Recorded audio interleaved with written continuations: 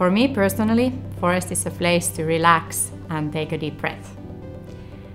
I also noticed when walking in a forest that I pay attention to funny little details because of my profession.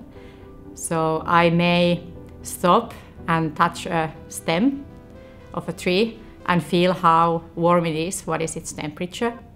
Or in the springtime, if I see a cut branch, I might stop and just really taste the water droplets if they contain sugars. Well, I think first of all, it's a place for recreation. Many of my hobbies are somehow linked to forest, for example, running or cycling or hiking or picking berries. So it's kind of environment for my everyday life. And then it's also a place for kind of taking care of my mental well-being. So if I'm sad or anxious or something, then I like to go to forest, and seeing the trees that have been there for decades or centuries, it kind of helps to put things in right perspective. So I think it's kind of healing environment to me. For me, forest is a place for relaxation and revitalization. I spend a lot of my free time in forests. I run, walk and hike and pick up mushrooms and berries. I think that the true forest is the kind that fosters many layers of life, trees of different species and ages, and all the other associated flora and fauna that maintain the diversity and diverse functions of the forests. You can live from the wood, you can live from the forest, so forest is a huge amount of things.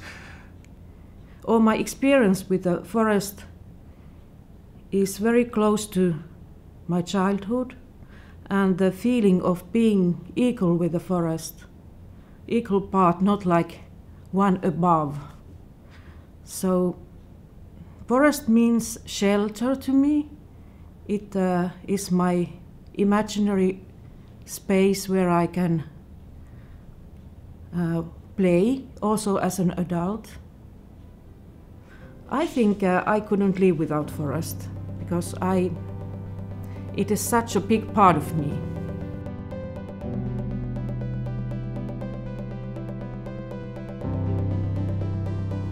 Well, I'm a forest scientist, more precisely docent in tree ecophysiology. So I study tree structure and function and their interaction, and really focus on how they are affected by the environment. So I work in a forest a lot, measure different things. Well, I'm a forest ecologist. I studied forest sciences and I work in the forest industry at the moment, and I'm focusing on forest environmental issues. So I feel that my task is kind of to safeguard the ecological values of forests while we are using forests in a commercial way. So we are using wood. And I'm promoting and developing sustainable forestry within my company, but also with our stakeholders such as NGOs or scientific world. Well, Greenpeace has a long-lasting forest campaign that has managed to stop logging and increase protection.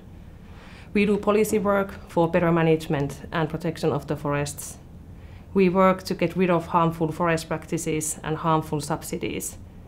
We identify high conservation value forests at the field, and we produce videos, reports and policy briefings out of these materials. And we cooperate with indigenous people, and we reveal greenwashing and violations against the certification criteria, laws and practices. And we also train forest activists, so one could say that we act as the watchdogs of the forests. Well, as a CEO of Puurakentajat, my work is to build massive wood houses. So first of all, the forest is quite crucial for me in business-wise. Forest relates, first of all, when we are building massive wood houses, it means that we are trying to use as much wood as we can in all the construction types, which means that all the load-bearing walls, for example, comes from massive wood timber. So it means that we are trying to use it as much we can, and of course we are trying to also design the houses so that that the visible side of the building inside is wood, so there's no plasterboard or whatever used. So forest relates to my work so that I try to use it as much as I can. Well, I have been now more than 20 years making photography, and I make fabric installations to nature, and accidentally I find myself often in the forests, and I place into the nature fabrics, ribbons or old clothes, and by placing them into the landscape or forest, I am aiming or trying to make images that talk about something else than clothes and the forest.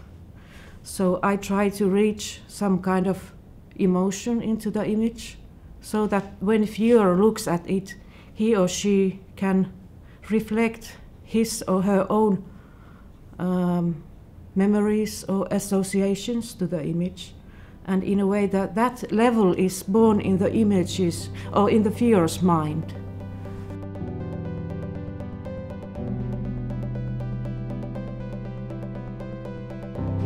I see how forests are changing globally. Here in high latitudes, where we are living, the increasing temperature and increasing atmospheric carbon dioxide concentrations have by now actually increased forest growth and also extended growing season length.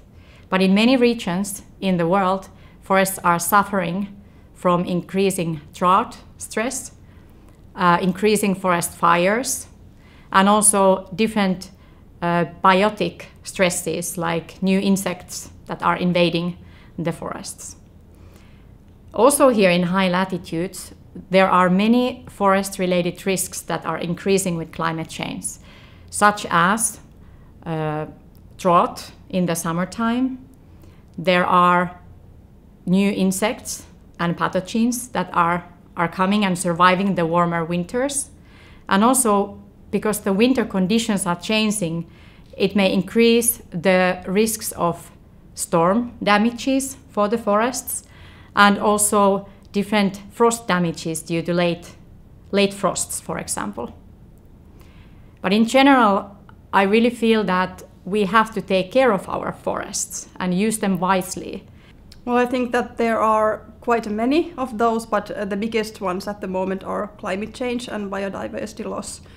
And obviously climate change is number one right now. So I think that people and the society and decision makers are having many expectations to forests, and they see that forests should be a part of solution with the climate change. So there are quite a huge expectations to safeguard the carbon sinks of forests, and of course we as forest industry are responsible for that as well. And then the biodiversity loss, it's not yet such a big topic as climate change, but I believe that it's getting more and more attention, and it is as important as climate change. And there are also many ways to safeguard biodiversity in sustainable forest management, such as leaving retention trees to harvesting sites, or increasing the amount of decaying wood, or leaving buffer zones around forests. And of course, biodiversity and climate change are also linked together, because the more diverse the forests are, the more resilient they are against climate change. Well, curbing the climate change and halting biodiversity loss requires significant changes in the way we treat our forests. The current use is not at sustainable levels. Forestry is the single biggest reason behind the biodiversity fall in Finland, and we need forests to increase and maintain carbon sinks and storages. A lot of the industry-produced products are short-lived, so the carbon is released back to the atmosphere just a few years after the logging. And the amount of protection is not at adequate levels. Just less than 3% of the forests in southern Finland are being protected. And we keep subsidizing harmful forest practices like ditching, though science advises us to do otherwise. So at current, the laws and practices do not reflect the latest scientific information well enough to address climate and biodiversity crisis in the way they should? Forest, it's a really big solution for sustainable construction at the moment. I would say, for example, that for example, if we build a 5-story house, block house in Turku from massive wood, and it was so that the equivalent CO2 was in that house kind of balance sheet. It was so that it was 1,500,000 kilograms, if I recall right, the amount that it was in the positive side. And if we had built that on traditional ways with cement-based materials, it would have been like vice versa on the minus side. It would have been something like 2 million kilograms that it causes CO2 emissions. So it's quite difficult to explain, but it's really big thing. Well, now 20 years I have been going around Finland and also in some other countries. So I'm a bit worried to see so much cutting, and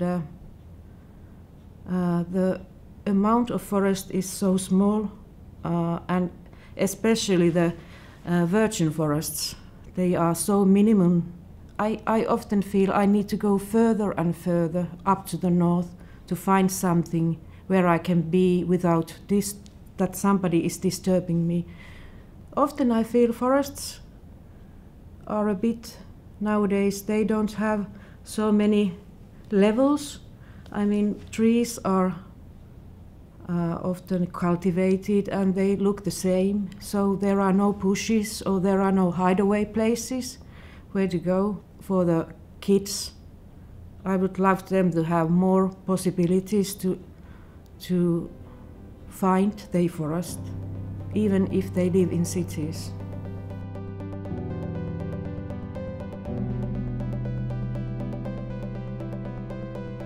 Forests are important for many people and for many reasons.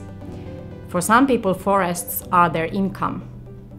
For some people, they are their favorite place to recreate. Some people go to the forest to hunt. So I think emotions are easily involved when discussing about the use of forests. But I think that for many people, forests bring hope. Well, I think that emotions are very much present in the forest discussion, and at least in Finland it's because that people have, or everyone has got some kind of relationship with forests. They are a place for recreation, or they might even have some kind of spiritual meanings or cultural meanings. So forests are important for people, and that is why the discussion might be even quite heated around forests. I think that we as forestry professionals should respect the feelings that people have and respond to them. And even though it's not always nice to get this kind of negative feedback of forest industry, but I think that it's very important that people have channels to express also their emotions, and they are valuable and they also help us to develop or improve what we do. Well, all kinds of emotions. Sometimes I feel utterly frustrated when things are moving slow or to wrong directions. I feel happy and joy when we've managed to stop yet one more logging of a valuable forest area. And I feel hopeful when I can see that we've managed to increase shared understanding and formed kind of unexpected allies.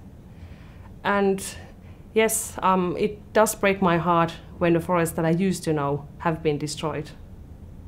The emotions towards the forest is something like that I try to consider that how to use it most effective way. That because of course all of us, we have to live here and we have to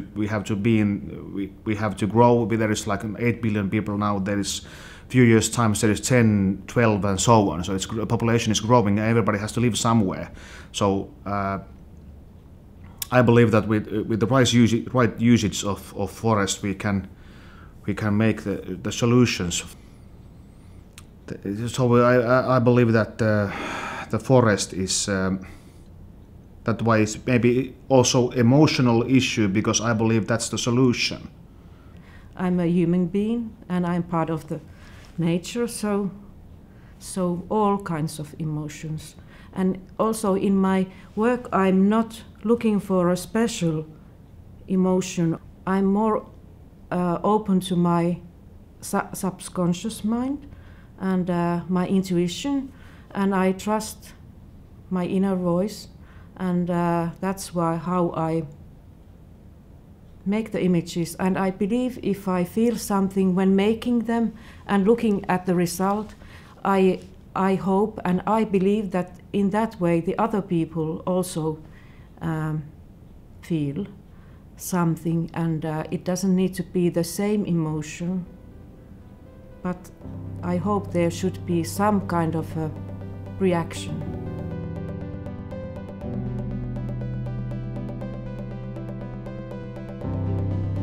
Ultimately, we need to stop emitting CO2 to the atmosphere, and we need to remove some of the CO2 that is already there.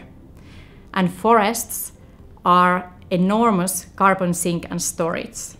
They absorb approximately 1/3 of the CO2 emissions that are emitted to the atmosphere by burning fossil fuels. In Finland, even 50%. So forests are also emitting volatile organic compounds through the air. And these compounds take part in forming aerosol particles and further clouds in the air that cool the climate. Also, wood is used as renewable material that can replace many unrenewable materials. And it also has high potential as really clever nanomaterial in surprising usages. And then last but not least, forests are home of 80% of world's terrestrial biodiversity. So we really need to take care of our forests and use them wisely, because forests are an important part of the solution for sustainability and climate crisis. Well, I think that the sustainability crisis that we are facing right now, it's very much linked to using fossil materials and fossil fuels, and of course to the emissions they cause. And I think that one important role that forests have is producing wood, because we of course can replace many fossil materials with wood, for example in packaging or construction, or replacing plastics, or even in medicines or textiles. So because when you use fossil material, it never grows back. Unlike wood, it grows always back, and you can recycle it many times. And also, if we think about climate change, the carbon sinks of forests have of course quite a huge role in mitigating the climate change, and therefore we need to kind of balance between using forests sustainability in a sustainable way, and on the other hand protecting forests. But I think that we can do that at the same time. Well, forests can play a significant role if we use them wise. They help stabilizing the climate, maintain biodiversity, and provide us materials. Half of the global gross-domestic product depends on well-functioning natural systems, including forests. So we should value the forests higher than just based on the wood production. And we should protect 30% of the forests as recommended by science. Studies also show that multifunctional forests are better at providing long-term income and more stable income. And they also help to maintain the other uses of the forests that are often disregarded over the wood production. I believe that the forest industry and the jobs it creates remains to be important also in the future. We just need to focus more on new wood-based innovations and long-lived wood-based products that can also serve as a carbon storage. So the potential is huge. We just need to be smart and act wise with the long-term climate and ecological sustainability in our minds. It provides us material to build the houses. It provides us no new gluing materials. All that was plastic-based, we can do from the wood at the moment.